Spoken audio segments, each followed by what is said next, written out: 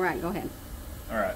So we're looking at our cell clean here for our Sysmex analyzer.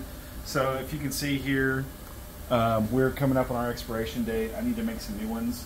These are good for 7 days, and they're really easy to make. So what I like to do is I'll just grab a sterile urine container with graduated markings on the side. We'll just come in with some regular Chlorox bleach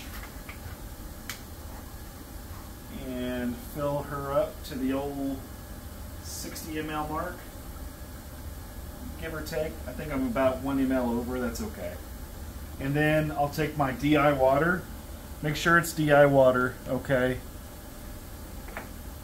And then we'll go from 60 to 100, okay? And then we'll take this, and what I like to do is I like to put my today's date and the expiration date on there, just to remind staff whenever they're doing the nightly shutdown procedure that, hey, this does expire once a week, so we need to replace it. And then sometimes what we'll do too is post a date up here on the board just to remind staff again, like, hey, I need to replace that, okay? All right, and that's it, and that's your cell clean. It's easy peasy. All right, thanks.